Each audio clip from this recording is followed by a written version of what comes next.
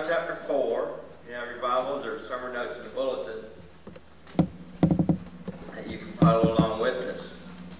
This little joke on my phone we'll share with you says a lady that was 92 years old finally consented to go to a retirement community, but strictly on a 2-week basis. She wasn't sure if she was going to like it or not, so she said, I'll go try it for 2 weeks and then we'll see where it goes. Consequently, she took a small overnight case with only the bare essentials for 2 weeks. The next day, her niece was surprised to get a phone call from her demanding more clothes. She said, bring me that good black silk, my lavender print, the brown wool, the list just went on and on. She wanted all this other stuff. Finally, the niece asked, what changed your mind about staying at the retirement community? And the dear old lady responded, there are men in this place.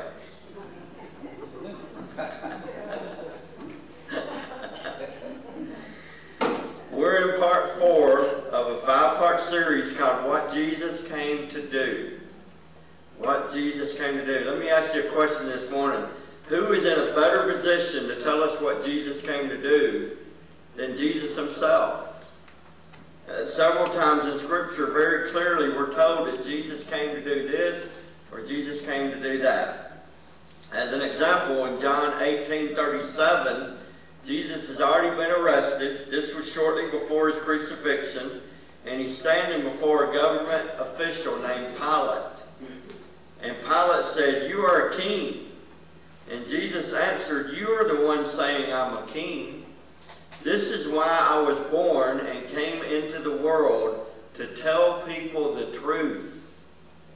And everyone who belongs to me, to the truth, listens to me. So Jesus came to tell us the truth. We're living in a time when it's tough to tell fact from fiction, the truth from a lie, right from wrong. We don't have a standard truth anymore by which we can judge what's real and what's not, what we should believe in and what's false. According to what TV channel you watch or what news you watch, you hear one thing and then you hear another. You don't know what to believe. Not only did Jesus tell us here, I have come to tell you the truth, on another occasion, Jesus says, I am the truth. I am the truth. And we can line our life up next to Jesus, and we can know whether we're in line or out of line, whether or not we're living a lie or living the truth. Jesus is the truth.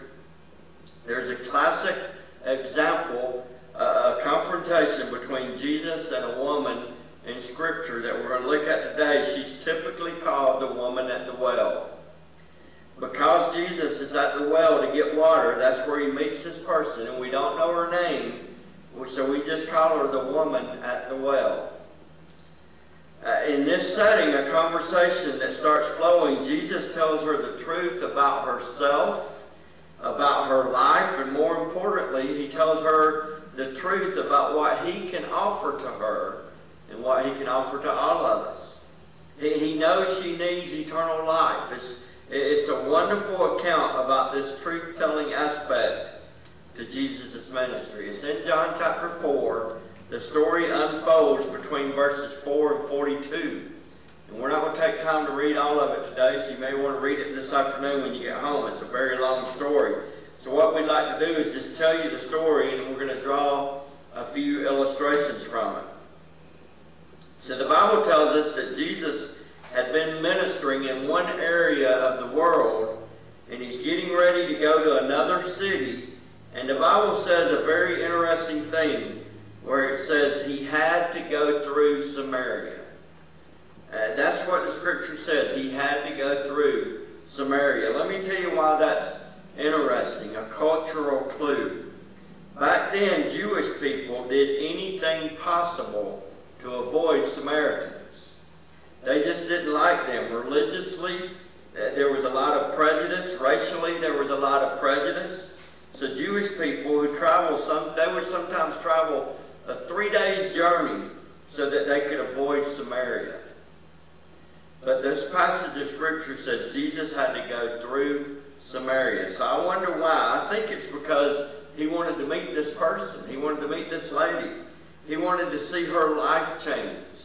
He wanted to offer her eternal life. And that's exactly what happened. He goes through Samaria. He comes to this well. The Bible says that it's noon. It's in the heat of the day. Jesus is described as being tired. Can you believe that Jesus would be tired? He was fully human and yet fully God. But he got tired just like the rest of us. He sits down at the well and he's resting. His disciples go off to a nearby village to get lunch. And Jesus is left alone. And then the Bible says the Samaritan woman comes out to the well. And Jesus says to her, "Would you give me a drink?" Well, she's shocked. She says, "Why is it that you, being a Jewish person, would even speak to me?"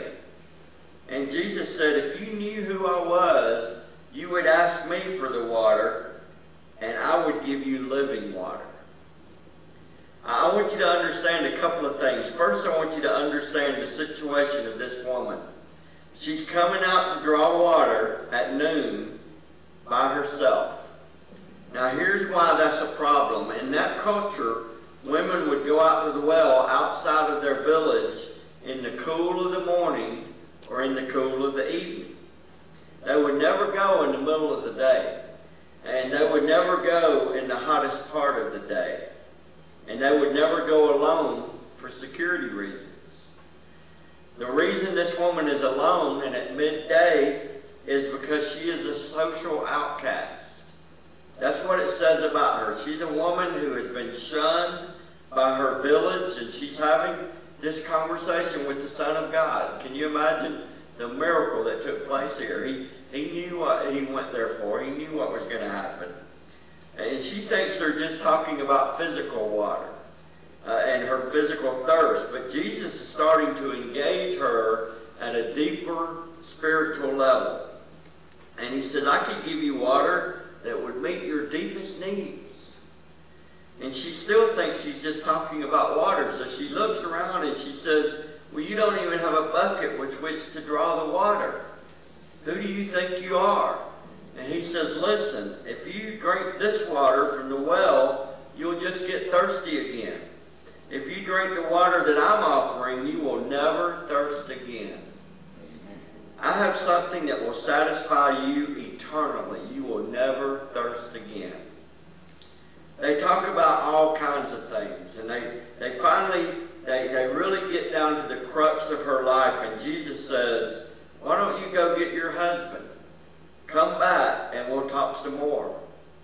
And the woman has a real dilemma. She has a pretty checkered past, and she says this. She says, "I don't have a husband." And Jesus says, "You've spoken the truth. You've had 5 husbands, and the man you're living with now is not your husband." And she immediately tries to change the subject. All of us would do that. She says, "Well, let's talk about worship. Do you think that we ought to worship God on this mountain?" This is exactly what she said she does. But Jesus says, "Let's not talk about religion. Let's talk about reality." Near the end of the story, she comes to believe that this person is in fact Jesus, the Christ, the promised Messiah, God's Savior for the world. And she trusts in Christ as her personal Savior. She goes back to her village and she tells all the people what she knows about this experience. And listen to what it says. The Bible says the village comes out to this well and they believe that Jesus is the Christ because of the testimony of this woman. Now I want you to pause right here for a minute and let you realize that your testimony is that powerful. You too, if you know Jesus as your Savior, you can go out from this church and you can tell your friends and your family and your neighbors what happened to you, and they too might come and hear the good news of Jesus Christ. It says the whole village came and experienced this because of the testimony of this one woman. She had no idea that afternoon when she went to that well that new meaning and new direction and new purpose would be given to her life. She had no idea how everything would turn around because she'd had a conversation with the Son of God. What would it have been like to be a Samaritan woman in that culture? From her perspective, what would this event have felt like? Try to get inside her sandals for just a minute and see it from her point of view.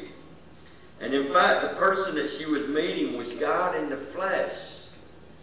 And in that encounter between her and Jesus, there are 4 truths that just jump from the pages of Scripture that we want to talk about this morning. If you're taking notes, 4 truths that this story tells us. Truth number 1, the truth of it is I cannot hide my past from God. Truth number 1, I cannot hide my past from God. Have you ever tried to hide something from God? Why is it that we believe that we can smuggle our sins past God? What makes us think that we think we can sneak something past the all-seeing eyes of God, past the all-hearing ears of God, past the all-knowing mind of God? Why do we think that? We've been doing that from the beginning. We believe that we can just pass something by God and He'll never see it, He'll never know. Back at the beginning of time when God created Adam and Eve, the Bible says He put them in the Garden of Eden and they were naked and they weren't ashamed. They were living in perfect innocence. And then when they decided to disobey God, they immediately felt shame. Sin led to shame. Shame led to secrets. Secrets made them feel like they needed to cover up. 3 things that we do all the time, and they're very ineffective at dealing with our sin. 3 things if you're taking notes, and we're going to go through this real quick. We're not going to spend as much time on it as I thought originally because we want to move on to better things. But first of all, we try to ignore our sin. This is living in a place called denial. We try to ignore our sin, and we're living in denial. We try to deny that what we're doing is really wrong. The world that we live in says it's okay, so it's really not that wrong. But it is. We're in denial. Second, another ineffective way that we try to deal with this sin is through sheer determination to do good. We just try to grit our teeth and dig our heels in and try not to do that anymore and try to do good. And we try it in our own strength and we usually fail. A third ineffective way we try to deal with the sin and the problems in our life is we just give into it. We just give into it. So I can't do it. I might as well just do what I want to do. And we just give into it. Don't we all have this place in our life where we tuck all the stuff that we don't want anybody else to know about? A secret cavern in our mind, a secret trunk that's kept padlocked in our heart, and we don't want anybody to uncover or discover or to find out, and we carry it, and it's heavy, and it's shameful, and we're afraid, and we even believe that God won't see it. And we're not fooling God, we're only fooling ourselves. So Jesus says, bring your husband. And she tried to dodge that bullet and said, I don't have a husband. And then Jesus said, I need to teach you something here. I know all about your life. You can't hide it from me. Jesus knew all about her shameful past. She tried to keep that secret. She lived in a culture where her lifestyle would have been considered very shameful. And that's the reason that she's going to the well in the middle of the day all by herself. Nobody wanted to be with this woman. They would have been guilty by association. They shunned her, and Jesus knew about that. He not only knew about her shameful past, he knew about her repeated failure. It's not like she had just one mark on the scorecard. She had a lot of smudges. Not only did he know about the issues of her past, but he said, I know what's going on in your life right now. If this Bible story teaches us anything, it teaches us that God knows all about our past. He also knows what's going on in your life today. You cannot have your spiritual thirst quenched until you're ready to say, God, I'll just admit it. I know I can't hide anything from you, so I'm going to be truthful about it. And that's how we repent of our sins. So the first step you can take toward the truth is be honest with yourself and be honest with God. Truth number 2, Jesus knows all about me and he still loves me. Jesus knows all about me, and he still loves me. The very reason we try to hide our sins from God is because we believe that God won't like us. If he knew everything that's going on in our lives, if he discovers everything about us, so we think if I could just hide parts of my life, then God will still like me. Does the Bible teach us that the moment God discovers things about us, that he stops loving us or caring about us? Is that what the Bible really teaches? Let's take a look. This story has something to say. There's one time in this conversation between Jesus and this woman when Jesus refers to her by a descriptive term. He knows all about her past, her present. He knows all the good, the bad, the ugly. He could have chosen to use a number of descriptive terms. He could have used a racially derogatory term and said Samaritan, but he didn't. He could have chosen to use the term social outcast, but he didn't. He could have said sinner, but he didn't. In verse 21, of all the descriptive terms he could have used, he says to her very tenderly, woman. Jesus was the champion of women in a society that demeaned women. Here's evidence of that. He uses this term of endearment. It wasn't like he was being accusatory or condemnatory. He was trying to teach her something about God. He knew everything about her, and he still loved her. Let that sink in this morning. He knew everything about her, and he still loved her. He knows everything about you and me and all of us, and he still loves us. How does that compare with your idea about God?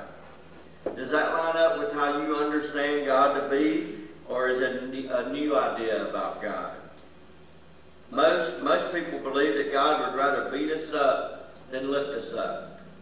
Jesus wasn't brutal like that. He wasn't accusatory or condemnatory like that. It's not only about your past, it's also about your future. That's why God loves us, because he knows what we can be, and he knows the plans that he has for our life. Every saint has a past, but every sinner, and that's all of us, has a future. We have a future. Every saint has a past, and every sinner has a future. So the second step toward truth, believe that the one who knows you best loves you most. God knows you better than anybody else, and he also loves you more than anybody else. Truth number 3. The truth of it is my sin has its consequences. The truth of it is my sin has its consequences. Someone once said that sin is fun on credit. You have your fun now, you pay later. When we sin, we don't get to choose how much we pay. But when we sin, we don't get to pick the consequences, and we don't know what the consequences will be until after we've sinned. It's kind of like this. Suppose you go into a store. The rule of the store is if you touch anything, you have to buy. It's also true in this store that there's no price tags on anything, and you won't be told how much it costs until you have to buy. So you go in and you're very timid. You tell your children don't touch anything, but then you see something that you want. And you like to have that. You like to do that. You like to experience that. And then the thought runs through your mind, but then I'll have to pay, and I don't know how much it costs. And you have this momentary moral dilemma. I think it will be worth it. I don't care what it costs. I'm going to go my way. And then we carry that item to the cash register and we ask with a bit of fear, how much is this going to cost me? And then our knees almost buckle when we hear someone say, that right there, that costs your reputation. That one, that will cost your marriage, if that's what you want to do. That one, that will cost your relationship with your kids. That one is going to cost your peace of mind. See what happens? That's what we want to tell you today. Sin has a consequence. Does Jesus still love us? Absolutely. But sin has its consequence. Well, you and I will pay a price, and we don't get to choose what it is. When we sin, we pay. Sin has its consequences, but we don't get to pick what they are. Galatians 6:7 says, what a person plants, he will harvest. How many of you have heard the slogan, you'll reap what you sow? That comes right from the Bible. This is the verse in the Bible where it says that, and this is just a paraphrase of it. The person who plants selfishness, ignoring the needs of others, ignoring God, harvests a crop of weeds. All he'll have to show for his life is weeds. But the one who plants and responds to God, letting God's Spirit do the growth work in him, harvests a crop of real life, eternal life. Would you agree with me that this woman was living the consequences of her sin? All the bad decisions she'd ever made, all the good decisions that she had failed to make. Think about the high price she was paying. She's all alone at the well. She's a social outcast. That's a high price. She had broken heart after broken heart after broken heart. Relational disappointments. That's a high price. She's far from God. That's what's called spiritual death. This woman was lost. And at the soul level, she is thirsty and parched and empty. And we live in a world full of people like this that we rub elbows with every day. The third step towards the truth. Understand that God loves us just the way we are, but he loves us enough to not leave us that way.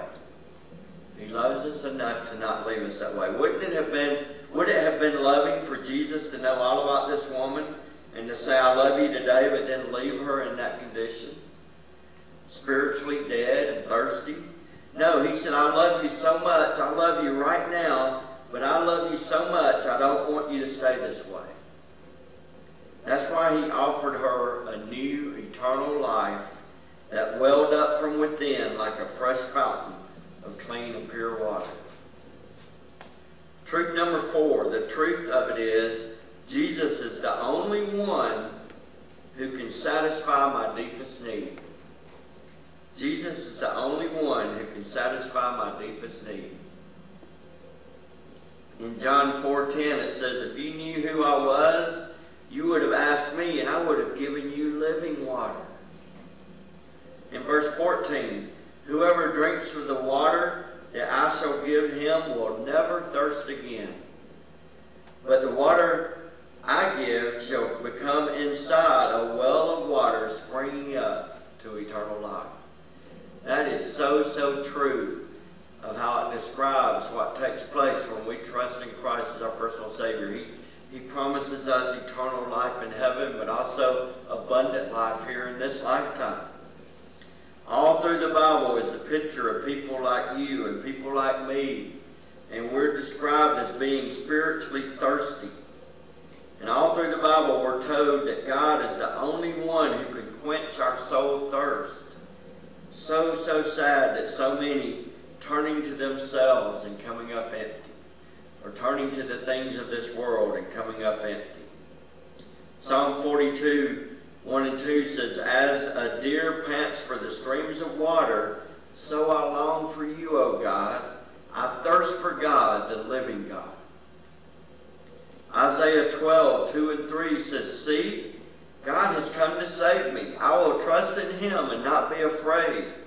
The Lord God is my strength and my song. He has become my salvation. With joy you will drink deeply from the fountain of salvation. And then Jesus said in Revelation 21:6, I will give to the one who thirsts from the spring of the water of life without cost. Without cost, it's completely free. You might say, I would love to have this thirst in my soul satisfied. How does that happen? You have to take the final step towards truth. You must admit your emptiness. You must admit your emptiness. You have to say, Jesus, I've tried to fill my life every other way, and I'm still thirsty. And until you you're going to come up short until you turn to Jesus. Can you be honest with yourself and be honest with God? It might take you a little while to admit the futility of your life, the emptiness of your life. It is good for you to say, Jesus, I thirst. Jesus, I need what only you can give. I need what only you can give. And then you accept Jesus' offer of satisfaction. Or you accept his offer of salvation. You admit your thirst and you accept Jesus' offer of satisfaction. Lord, give me the eternally satisfying life that you promised. It's like this woman came to Jesus and she just said, I can't get no satisfaction. When he described her life to her, she realized that he knew that she'd been looking in all the wrong places. She couldn't find no satisfaction. The woman's life has a big gaping puzzle piece that's missing. She tries everything to find a fit, something that would completely fill that place in her life. She tried pleasure, the temporary fix. If I could just get a little something today, that will carry me to tomorrow. She lived her life sort of going from fix to fix, one pleasure pursuit to another, but that didn't fit. And we know that she tried people, a whole string of them. That didn't satisfy, one loser right after another. And then on this particular day, she comes out and she found that piece that fit. There's a song that says this, only Jesus can satisfy your soul. Only he can change your heart and make you whole. That's what she needed. He was the piece that was missing. In your life and in my life and every human that's ever lived, there's a God-shaped vacuum, a God-shaped void that only he can fill. And he's the only one that can bring completeness and wholeness to your life. He's the only one that can quench the soul thirst that you have, the deepest needs that you have. The greatest soul thirst you experience is the thirst for forgiveness, the thirst to be right with God, the thirst for eternal life. We all crave that. We need that, and Jesus is the only one that can provide it. Jesus said in John 7:37, if you are thirsty, come to me. If you believe in me, come and drink. We're so thirsty. We're thirsty for a clean conscience. When was the last time you were able to peacefully lay your head on your pillow at night, guilt-free? No more shame. All your secrets exposed to heaven, and you discover that God loves you still. Well, when's the last time you felt like your slate was wiped clean? When was the last time you felt like you had a fresh start with God? We do like the woman at the well. We say relationships might do that for me. Or how many of you have ever been disappointed by a spouse or a child or a parent or a friend? That just doesn't get the job done. How many of you thought, well, I'll just accomplish more? That doesn't get the job done. How many of you think, I'll just accomplish more, I'll earn more money, and I'll be financially secure? Or I live for the weekends, recreational pursuits, good times, and Monday morning comes and you're still thirsty. And Jesus sits next to you and he says, I'm the only one who can quench your soul thirst, the only one who can make you right with God. And that's exactly what he's offering to all of us this morning. He's the only one that can give us this living water. Let's pray. Dear Heavenly Father, we thank you for the opportunity this morning to look into the precious Word of God and to see that you are the truth. You came to tell us the truth. And Lord, you are the truth and the life and the way. And Father, what an awesome story or an awesome truth to see this morning of how the woman at the well had tried everything in life and had come up short. And yet Jesus was there for her, and he loved her in spite of her sin. He loved her in spite of her wrongdoings and her coming up short like we all do. And Lord, we just thank you for your unconditional love, for your mercy and grace that you've offered to every single one of us. Lord, we live in a world that needs Jesus. We live in a world that's thirsty and they don't even know it. And Lord, I just thank you that you have quenched our thirst. For those of us that have trusted in you, you've quenched our thirst. You've given us eternal life and abundant life. And Father, we just pray for those that don't know you, that they too will come to know you. We pray that our testimony would be a witness to them, that they might come and hear the good news of Jesus for themselves and trust in you as their Savior, Lord. If there be anyone here today that's never done that today, we pray that they will today. In Jesus' sweet name we pray. Amen. If you will, please stand with me, and we're going to sing our invitation hymn, hymn number 294, Have Thine Own Way, Lord.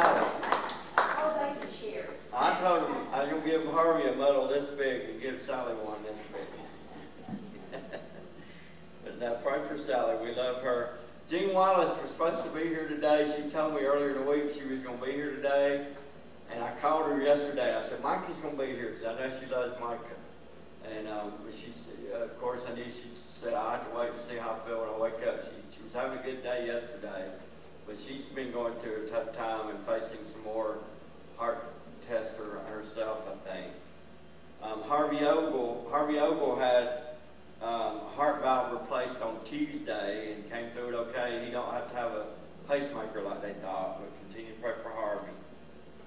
And then, this is not a prayer request, but we appreciate Jeff so much. Jeff's daughter Lindsay is a senior at LaGrange College, and she was accepted this week for a graduate program at Georgia College and University in Milledgeville. So she'll be going there after she graduates in May. So we're so proud of Lindsay, and so proud of her dad for stepping up and doing our music. Amen. All right, any other prayer requests from you guys? Sandy Kane.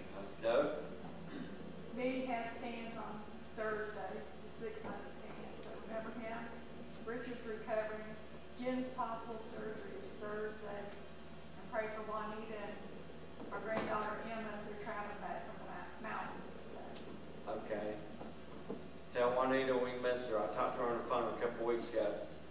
Beanie has a scan Thursday. He had cancer in his leg a few months ago, but hopefully this is all taken care of, hopefully. Any others? Yeah, I have a third grader who, his name's Bryson, and he has to have 2 open heart surgeries. He's 8 years old. He has one next Monday, a week on the 30th, and then a week or 2 later, he'll have a second one. This little boy had a pacemaker, and they were hoping they could wait till Christmas break to do these surgeries, and they said they can't wait. They're going to do it sooner. Pray for Bryson. All right, anything else? It's good to have Alice with us, and Bernice again, and Derek, and Jerry, and everybody. So I'll turn it back over to Jeff. All right, we're going to sing the hymn 386, The Family of God.